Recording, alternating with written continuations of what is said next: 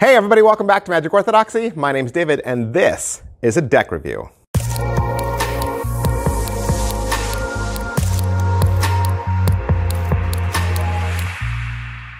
Hey everybody, welcome back to the channel. Thanks for being here. It is Monday. It's the beginning of the week. Welcome to your week. Welcome to the first day of the week. Today we're doing a deck review.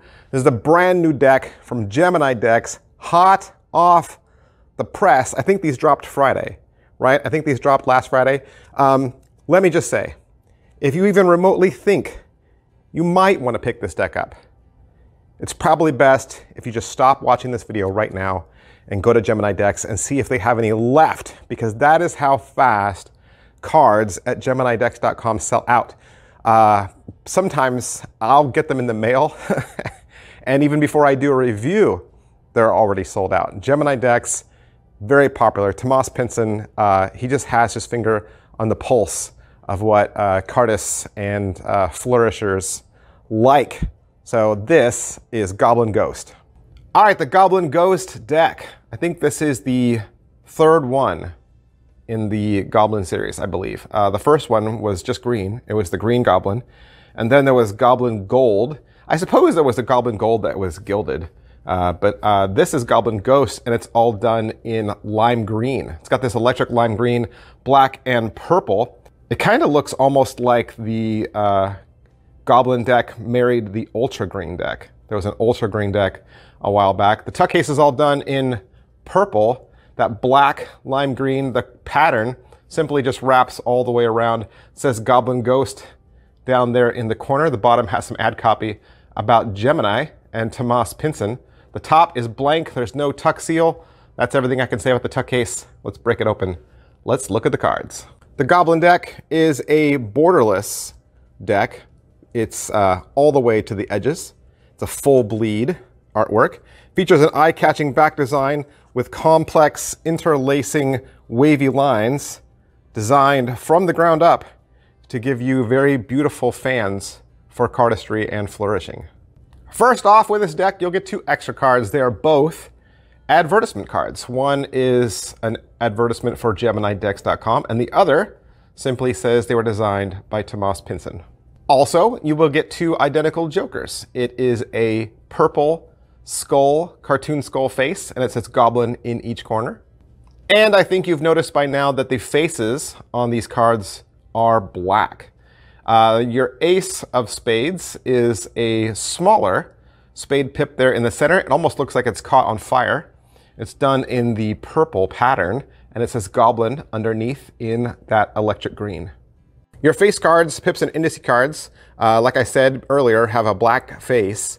The black suits are the purple, and the red suits are the electric green. You're also going to see this kind of cigar band pattern that's in the corners that kind of adds to fans and spreads, as well as this little accent down here. So there's a couple of different accents that kind of create a pattern when you're doing your spreads and flourishes.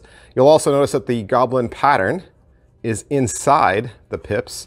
Your court cards are your standard courts, but they are ghost-like shadows, all done in a white outline, and they've all been recolored in that popping purple and electric lime green. Well, that's just what the cards look like, but you also want to know how these cards feel, how these cards handle. Of course, they're made by the United States Playing Card Company, which means they're awesome because Bicycle makes the best cards on the planet. 10 cards in the caliper comes to 2.75. 2.75 is a nice middle of the road deck, very similar to what you would get off the shelf if you went into your local retailer. 2.75 is kind of the middle ground for Bicycle, in between a thick Bicycle stock and then a super thin crush stock. So that means these cards are going to have a lot of action, a lot of play. They're going to be rigid like a new deck of cards, but they'll still have a lot of action and be very springy like a broken in deck. All right, that's everything I can say about Goblin Ghost. GeminiDecks.com, Tomas Pinson. I want to thank Tomas and everyone down at Gemini Decks for allowing me to have this deck so that I could do the review for you and Why are you still watching this? You should be heading down to GeminiDecks.com right now. Fill up your shopping cart. They've got a lot of beautiful decks. Make sure you check out a couple of their other designs, and I'll see you guys next time. Bye. Hey, would you like to learn a magic trick? You would? Did you know I have a second channel? That's right. I have a second channel where I teach beginning level magic tricks. Magic Channel Card Tricks is a place that you can go to learn tricks with ordinary items you can find around the house. Paper clips, rubber bands, pens, and of course, decks of cards. I teach beginning level card tricks, simple card tricks, simple card forces that anybody could learn. I also review magic kits. So if you go buy a magic kit from the store, your local Walmart or Target, or you get a magic kit for Christmas, I'll go over exactly what's inside. And I'll even teach you how to perform with some of those tricks that you get inside those kits. Plus, I'm even gonna give you video instruction to very simple, very inexpensive tricks that you can pick up at your favorite magic store. Sometimes you get those tricks and the instructions are just on a tiny little piece of typewritten paper and you have no idea how to do that trick. Don't throw that trick away. Don't put it in a box. Come back to Magic Channel Card Tricks and I will teach you how to use that trick as well. Or maybe you're not a beginner. Maybe you're not a beginner, but maybe you have a niece or a nephew or a little brother or sister that you could share this channel with them. This is a great, safe place, kid-friendly, where they can learn beginning level magic. Make sure you head on over to Magic Channel Card Tricks, give my videos a like, subscribe to that channel. Thanks for watching, guys. Thanks for being a part of Magic Orthodoxy.